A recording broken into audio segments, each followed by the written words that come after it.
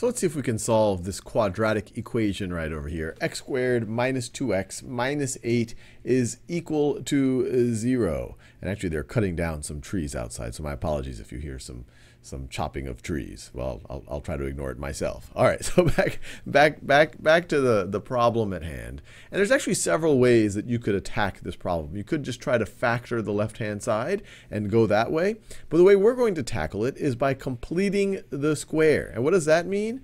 Well, that means that I want to write the left-hand side of this equation into the form x plus a squared plus b. And as we'll see, if we can write the left hand in this form, then we can actually solve it in a pretty straightforward way. So let's see if we could do that. Well, let's just remind ourselves how we need to rearrange the left-hand side in order to get it to this form. If I were to expand out x plus a squared, let me do that in a different color.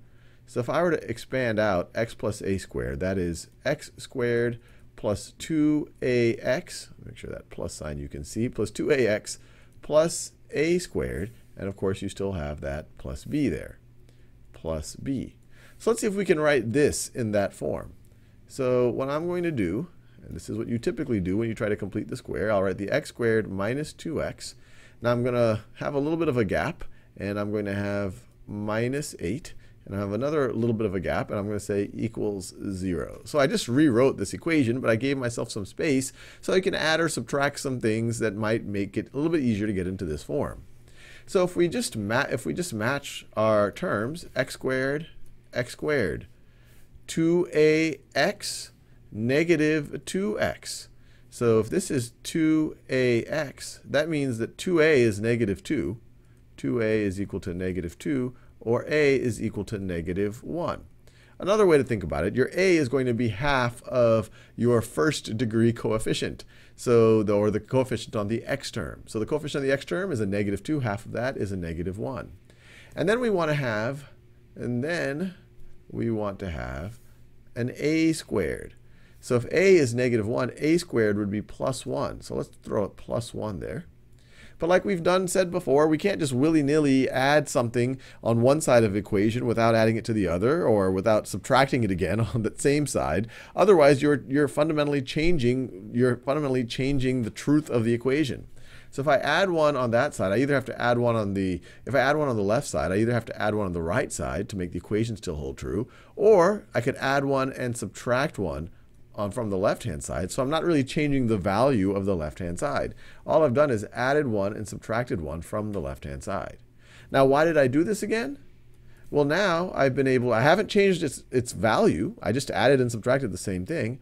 But this part of the left-hand side now matches this pattern right over here. It's x squared plus 2ax, where a is negative 1, so it's minus 2x, plus a squared plus negative 1 squared.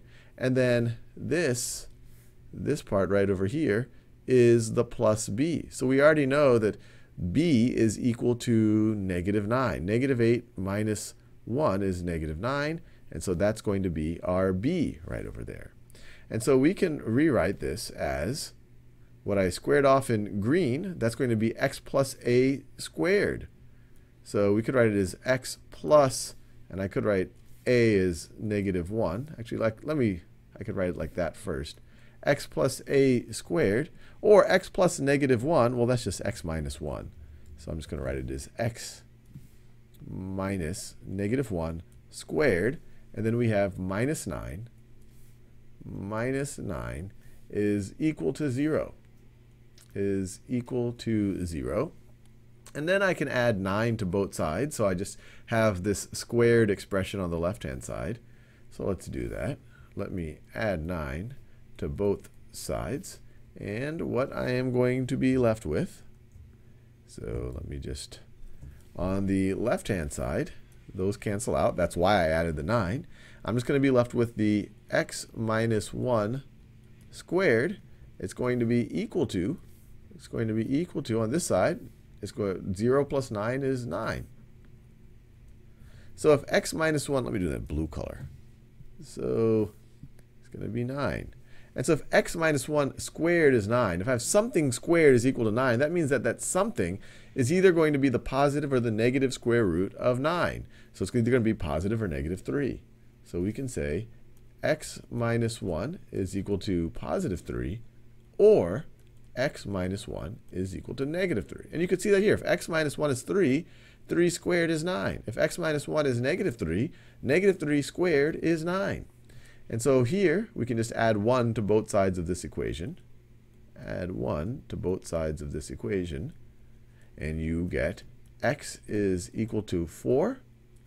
Or x is, if we add 1 to both sides of this equation, we get, so my digital ink is acting up, I don't know. All right, then we get x is equal to negative 3 plus 1 is negative 2. So x could be equal to 4, or x could be equal to negative 2. And we're done. Now, some of you might be saying, well, why did we go through the trouble of completing the square? I might have been able to just factor this and then solve it that way. And you could have, actually, for this particular problem. But completing the square is very powerful because you can actually always apply this. And what you will, in the future, you will learn the quadratic formula. And the quadratic formula actually comes directly out of completing the square. In fact, when you're applying the quadratic formula, you're essentially applying the result of completing the square. So hopefully you found that fun.